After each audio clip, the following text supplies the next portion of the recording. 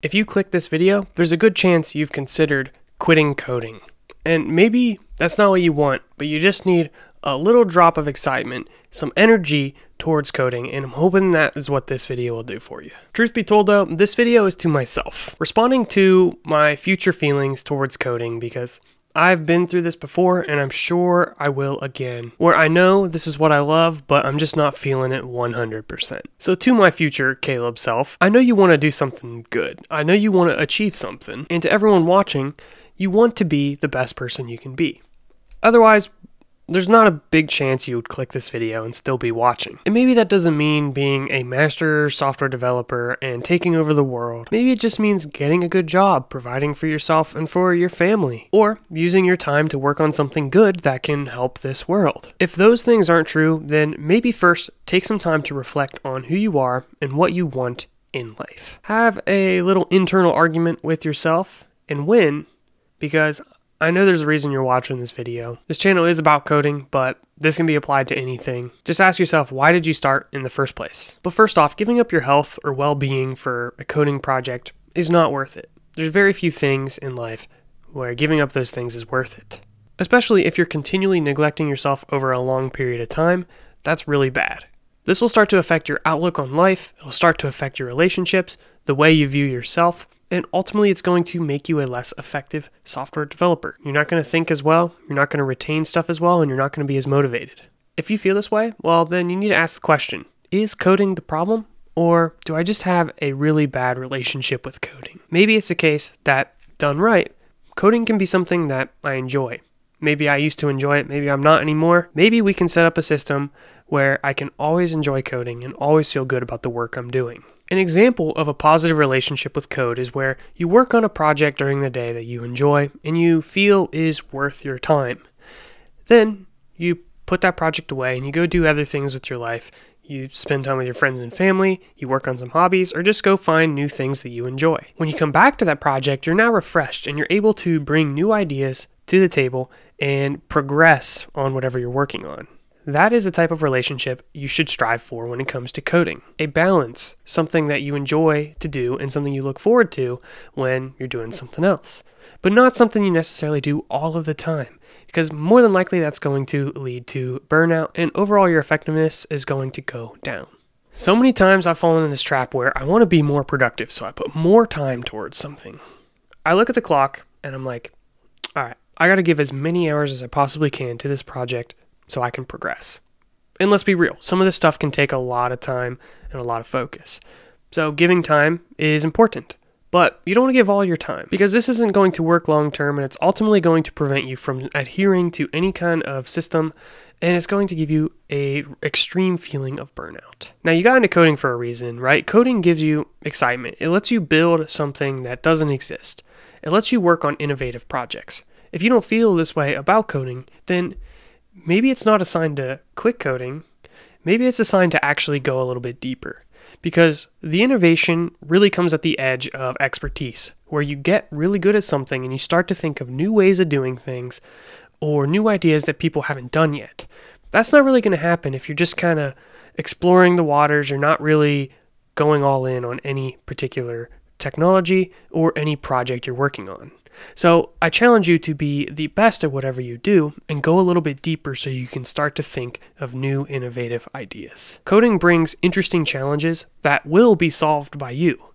And over time, you're going to build something cool, but you can't do it overnight. But every single day, you want to bring your best self to work. And you can imagine it if you hired yourself, right? Pretend you are your boss. You wouldn't be too happy with your performance if you weren't really giving it your all and you weren't excited about your work. Nobody really wants to work with somebody who doesn't apply themselves.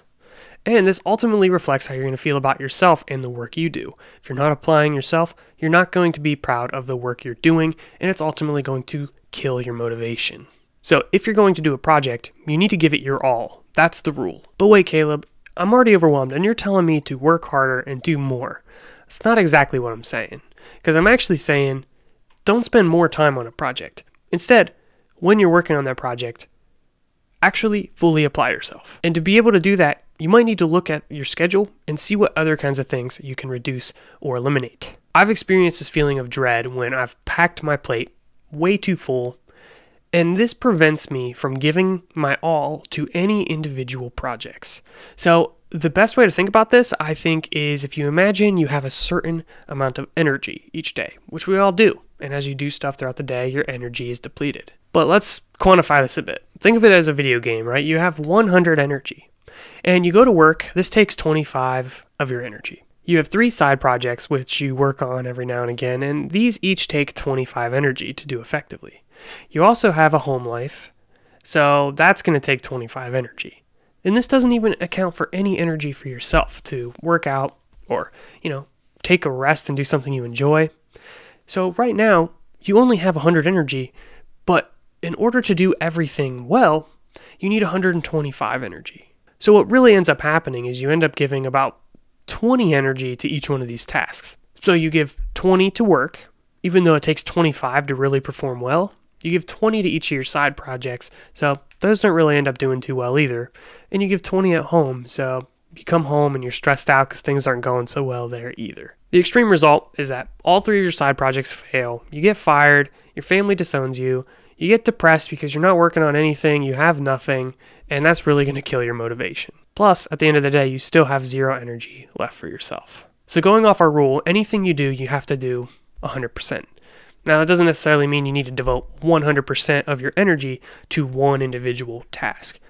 That's not what I'm saying. Instead, split up that energy appropriately and only put something in your to-do list if you can do it 100%, meaning full effort, actually care, and try to do your best. So, let's say in this example, you keep work, right? Your side projects aren't producing enough income to do those full time, but if they were, maybe you could drop work.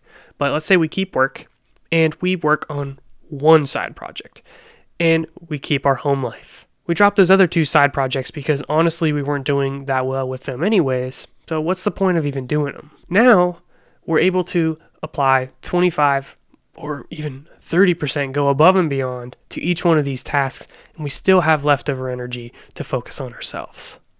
And that padding is good because if you're always 100, when some days your energy is a little bit lower, it's going to be a little hard to keep up. My opinion is that being below average is not okay, right? We want to be great at whatever we do. So I would rather have one successful project, which would then give me some freedom to maybe make some more successful projects, maybe outsource some.